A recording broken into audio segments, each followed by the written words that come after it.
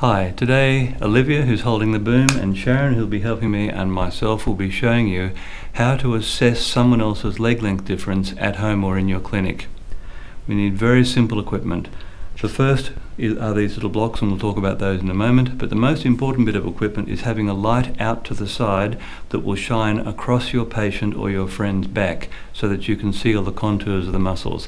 We made these little blocks here for leg length testing. You'll see that they're about 6 millimeters thick, and so two of them make 12 millimeters, and I recommend for use in the clinic that a 6 millimeter difference and a 12 millimeter difference is all you need. Let's show you what that looks like. I've taken my shirt off and I'm standing facing away from you with the light out to the side here shining across my back so that the shapes of the muscles and the spine underneath the muscles can be seen quite clearly.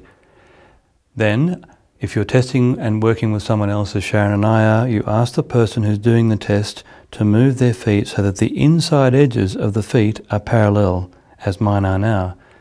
And then ask the person to move the hips subtly from side to side like this, and ask them to stand in such a way that the weight of the body is being pressed up by the floor equally underneath both feet. That's the first part of the test, and then you look at the body to see whether there's anything to be seen. And for most people who are not trained to look this way, the curves in the spine left to right are not obvious. So what we do is we use the blocks to provoke an increase or a decrease like this. I'll lift my left heel first and ask Sharon to put the blocks underneath the left heel. Then I put my left heel down like this and then move the weight from side to side in my hips so that I can feel the floor pressing about the same left and right, which is about this point here. Lift the shoulders up and down like this. Let them drop down to normal, and then ask the person who's testing you to look at the back and to make any note of the shapes that they see. You can also ask the person how that feels. Now, take a close look at the shape of my spine, and then we'll show you what it looks like when we put the block underneath the other foot. So I'll lift the left heel off the ground now, and then put it back down, and Sharon will put the blocks underneath the right heel. We once again move the hips and the weight from side to side until they're the same. You ask yourself when you're looking at your person, has anything changed? And I think you can see that both hips are more level now and the spine is looking straighter. Let me put the blocks over underneath the left hand foot once again to see the difference.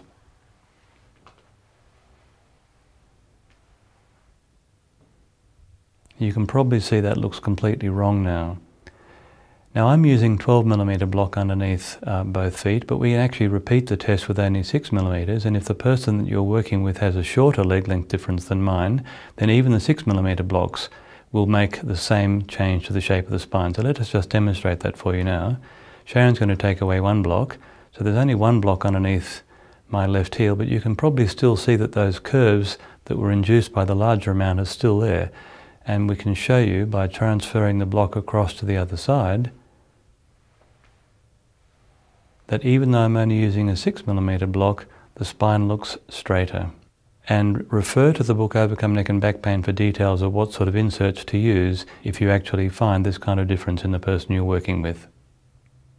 Most people without quite a bit of training can't actually see the height in the hips by eye. So use a tactile technique like this. Sharon's going to bring her hands in from the side above my hips and then press her hands in towards my spine and then down onto the hips themselves. Then when I move my legs from side to side like this, very slightly, she can feel where the hips themselves are. Now she takes her hands away from the hips. We put the block underneath the left heel, as before. I redistribute my weight and she puts her hands back on the hips and then press straight down on the hips. And you should be able to see that the left hip is quite a bit higher than the right now. Now we'll change over to the other side and show you what that looks like with the blocks underneath the right foot.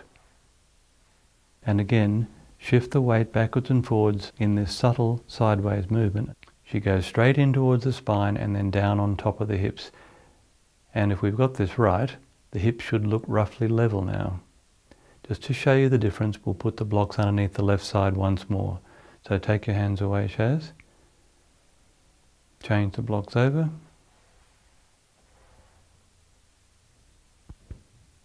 Put the hands back in again.